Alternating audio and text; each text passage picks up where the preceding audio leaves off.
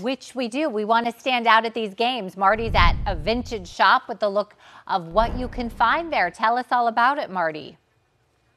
Well, I tell you what, Cena and Meg, good morning. Good morning, everyone. Hope you're doing well on this Monday. MJ and Quentin here. It's MJ's shop, Retrospective, vintage clothing. Coming up after the break, we'll show you some Baltimore sports gear that definitely goes back to the 80s and 90s. We're in Fed Hill, one of the trendier areas in town. What makes the late 80s and 90s such a big deal now? I think it's a mix of things. There's definitely a lot that goes into it, but I think the main reason is just I think fashion is a cycle. Every 20 years, it kind of repeats itself. The past 10 years, we've been looking at a lot of 90s stuff, and as we move into the 20s, I guess, we're looking more into like the early 2000s stuff is really coming back, like baggier silhouettes. As they call it on Sirius XM, the 10 spot, the 10s. Yeah. But we're primarily 90s. Look at this. Look at MJ. Look at that. Eagles 94 tour shirt. And look at the Fear the Turtle shirt. Nice. Nice. Coming up after the break, tell you what we'll do. We'll break out some O's gear. It was the era of the ornithologically correct Baltimore Oriole. Would have been the era when Cal Ripken would have been in the home run contest, not a Gunnar Henderson. Yep. All right, we'll be back to Fed Hill coming up shortly. Okay, we'll be there. Thank you, Marty. Well, vintage clothing, it's really making a comeback. Yes, and Marty is checking out a very cool store in Federal Hill. Hello, Marty. Well, hello, Meg. Hello, Cena. Good morning again, everyone. We're on Charles Street, 906 Charles, South Charles, actually. Retrospect. I said retrospective earlier because my whole life when I look back is a retrospective. Retrospect. By the way, you're closed today and tomorrow, but your online presence is giant. Tell them the website. Yeah, we just dropped our website, retrospectmd.com, a few weeks ago, and it's been going pretty well. We're actually going to have a drop tonight, so be sure to check that out. Okay, so you were asking about, or we've got concert tees, we've got football retrospect tees, NASCAR clothing, but you wanted to see Orioles. Take a look. It's the era of the ornithologically correct Oriole.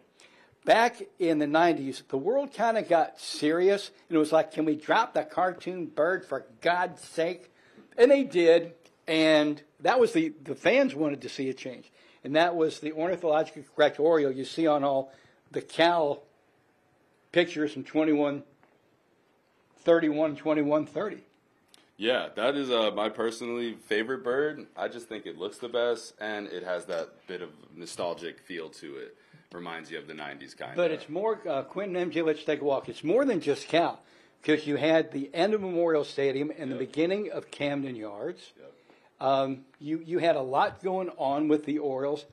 Shout out Cal. I mean, he still continues to this day to be a major factor in Baltimore Orioles baseball, but Cal would tell you it was always more than just him. Yeah. I mean, we find, like up here we have our Eddie Murray shirt from back in the day. Like some of the star players from that era. We love seeing that stuff. The Looney Tunes stuff as well. Those are really cool collaborations that they did. The All-Star Game is really cool stuff as well. So the Orioles merch back in the 90s was way better than the stuff that they're doing nowadays, in my opinion. Do you agree?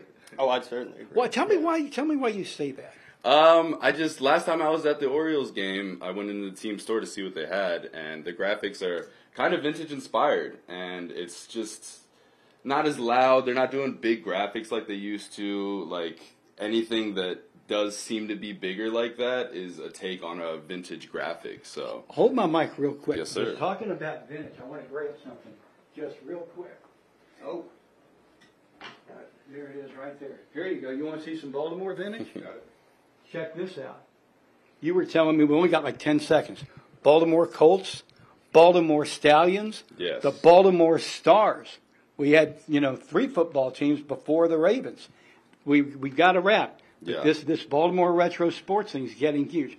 Website one more time is? retrospectmd.com. All right, coming up next half hour. How about some concert tees coming up? Yes, sir. What do you think? The era of Michael Jackson. Let's do it. Back to TV Hill. Retrospect. We're in the brick and mortar location of Retrospect. Owner MJ, friend Quentin. But you are a banging website. You do most of your work on web. Yeah, the website has been going pretty well. We do weekly drops on it, so everything that I put out in the store will go online the following Monday. So people will drive to the website on Mondays. We were just talking Orioles last half hour. We're going to come back during football and talk Ravens. Tell them, not available yet, but how much Ravens retro you have down? I have a lot. I've been hoarding Ravens gear for the past hundreds of pieces, 5 months. So yeah, I have well over 200 pieces. You know, it's real interesting when you do a Where's Marty, you come to a storefront, but the world exists online, and it's really interesting to see the brick and mortar behind the logo. Yeah. Okay, so here you go, all the concert tees. Check it out. Ted Nugent, the rock and roll animal. Green Day, that's a classic. Yeah, good variety for sure. Kiss Army. Yeah, we definitely try to carry a decent variety of bands and artists from the 90s. Some sell better than others. The Grateful Dead stuff is super popular. Some of these more early 2000s bands are coming back now. So we enjoy that. Let's take a walk backwards real quick, because you told me something really interesting. Yeah. You told me that NASCAR and Harley Davidson, what are the prices of these things? It depends. They somewhat have a market value. You can look online and kind of get an idea of what they're going for. But they can fetch over $100 for specific graphics and styles. Some NASCAR tees, depending on the driver, can be better in price. These big AOP graphics, we call them, stands for all over print. Those are a bit of a higher dollar item. But it just all depends on kind of the graphic and the era, basically. And what you were telling me is you just shop it around. You can, pretty much every price range you can find. You got a retro party to go to, you hit the website. Exactly. I got $35 to spend, you'll find it. You can absolutely get a T-shirt here for $35. You got $135 to spend, you can get a really cool T-shirt. As opposed to $35 will get you one for sure. Yeah. Tell them what the website is. Retrospectmd.com. It's just so cool to see the brick and mortar of the website we've all heard about. All right, thanks for hosting us. Thank you, We Marty. really appreciate Hey, it. Marty, I appreciate you. Appreciate it. Fear the turtle. Fear the turtle. That's the shirt of the day. Back to TV, Hill.